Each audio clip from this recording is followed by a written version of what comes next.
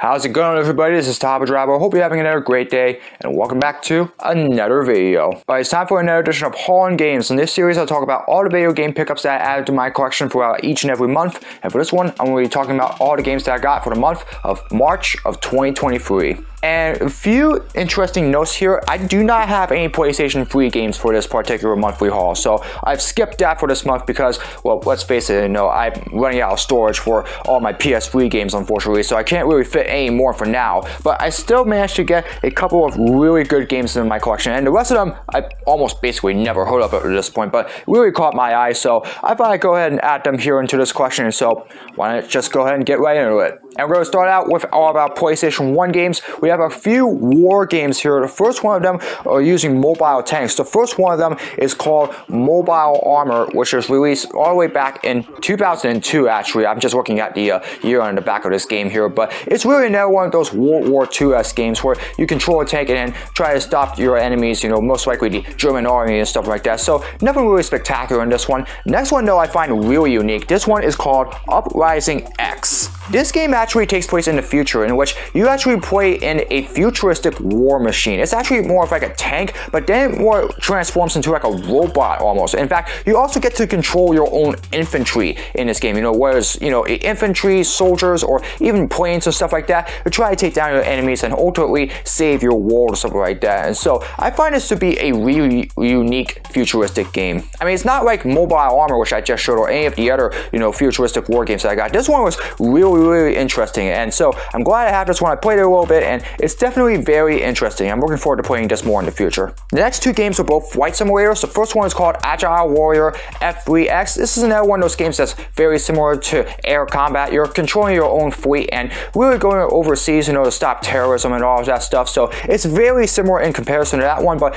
more of your own just American military air force or something like that. So nothing really spectacular in this one. The next one is called Tempest X. This one is pretty much almost similar to Uprising X. However, this one, it more takes place in the intergalactic galaxy. So you're actually fighting in space. And I feel like that this and Uprising X were probably two of the most interesting games that I've gotten for the PS1 in quite a long time when it comes to the war scene. Yeah, I don't really know too much about this game otherwise, other than it is in space. So obviously, I'm going to have to play a little bit more of this just to get the hang of it and see what it's more like. But either way, it's very unique, and I thought I'd go ahead and add this one in my collection. Finally, the last one for this month for the PS1 is called Ball Breakers. In this game, you're actually playing as somebody that had been sentenced for committing a crime that really you didn't actually commit. In fact, you were basically falsely in prison or something like that. However, you're basically trying to break out of prison, and you really only got one shot to do it. And so you're having to fight the enemy with a whole bunch of, ball guns or something like that shoots out these balls, and really that's ammunition or something like that. And so you're really trying to fight for survival and hopefully get out there in one piece. I don't know, it's all similar to games like, Apocalypse or stuff like that, where, you're basically fighting to get out of prison and ultimately save your world from this guy that's threatening to end it with his,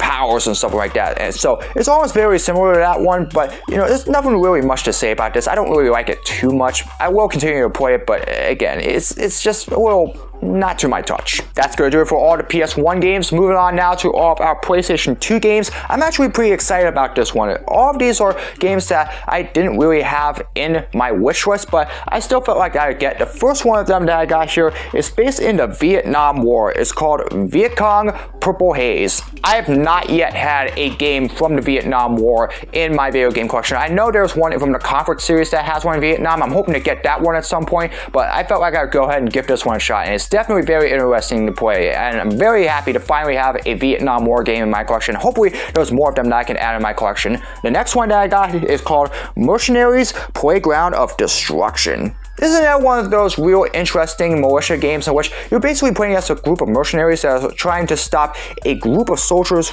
by any means necessary. In fact, I think it's really the Sinister Military Regiment. I don't think I remember exactly what the name of it is because I have not actually played this game yet, but it's basically what it says here in this game. It's definitely very interesting though to see exactly what this game is like, so hopefully I'll get a chance to play this at some point and see what it's like. But if it's anything, I feel like this could be one of those like Battlefield Bad Company Disney-esque games, so it could be a little comedic, but again, we'll just have to see where it goes from there. Next one that I got is called Headhunter. This one is actually very similar to Spy Hunter, in which you're really playing as sort of like this agent and stuff like that, in which you're trying to solve secret missions and all that stuff while trying to get back in one piece. So I find it almost similar to that, and also comparable to games like, like 007 and, like Minority Report as well. So I felt like it would be a good one to have. The next one, though, is one of the most beloved games of all time. It is called Kingdom Hearts. Those that were fans of the Final Fantasy franchise as well as Disney, hey, you get both of them into one game right here. And this will be the first game in which it would turn into a franchise.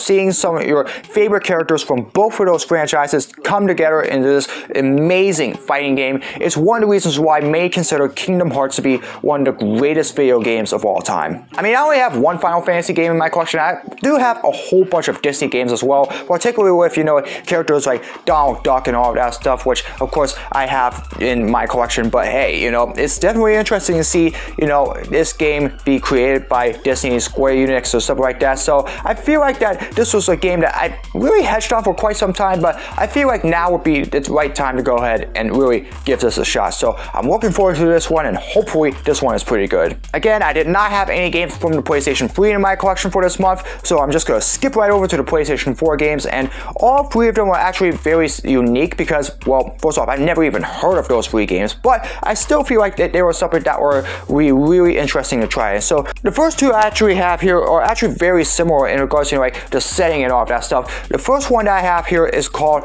Earthfall, which was actually released back in the early days of 2018, and then later that same exact year, another game which was released by 2K called Evolve. It's basically the same exact thing, you're fighting these real creatures that are threatening the top of your world, and so obviously you're trying to fight to eliminate every single one of them as fast as you possibly can. And really, it's very similar. Like in Evolve, it's basically those demon-like aliens or something like that. And then you get games like Earthfall, where it's basically more of like those, like Bigfoot-style creatures or something like that. So it's really almost similar in comparison, just, different settings and different plots almost. But yeah, I feel like I would give both of them a shot here. I feel like that, these are two games that are almost similar to games like, like Bloodborne or like stuff like that. I feel like it could be very interesting, or it could fall flat on its face. So we'll just have to see what both of them are like when I give them a shot. But either way, I think it should be pretty cool to see. Finally, the very last game that I got for this month is called The Dwarves. Now, I'm going to be honest with you, I have absolutely no idea what this game is about, but it's almost similar to God of War. Like, the thing is that, there are a lot of characters in this game that really look more like dwarves. However, it's also like Final Fantasy, which is a role-playing based game, and so obviously you're playing with a whole bunch of these characters, like fighting in these prehistoric times, obviously, more of like in the, I don't know, 12th, 13th, or whatever century it was, and basically you're just fighting to build your colony and also, like just rise to be really the superior group. I mean, dwarves, if this is sort of a name or stuff like that, I thought at first it was expected to be like a bunch of real dwarves or something like that from, all those movies or something like that, but again, I can't tell that yet because I have not played this game yet, but it's just the title alone is enough for me to think that this is a rather hilarious and, unique game or something like that. So obviously I felt like I'd go ahead and add this one in my collection, give this one a shot, and hey, if the title is any indication, it might be a little funny, but hey, I'm really hoping that this game is pretty good. So we'll see exactly what comes out of this one. Alright, that's going to do it for all of our games for the month of March. Again, a couple of really unique ones that I really didn't feel like that I was getting at first until the very last minute. But again, Kingdom Hearts, man, that's a game that's really going to get you really on your heels. I mean, that is a game that's so beloved by the anime community as well as those that have been longtime fans of the role-playing genre. And so obviously it feels good to finally have that one in my collection. And so I feel like that, although it's not as impressive of a collection outside of that game, I still feel like I got a few good ones here. Anyways, that's going to do it for another video. I hope you all enjoyed it. As always, if you'd like to see more of my content, be sure to subscribe and hit the notification bell so you know when my latest video is released. Comment below for future suggestions for all my videos, whether it's vlogs, projects, or challenges, you name it. Leave it in the comments below and I'll do my best to make them. As always, follow me on my social media. All the links are in the description below. That's going to do it for another video. I hope you're having another great day. And as always, I hope to see all of you again in another video very soon. So long, everybody.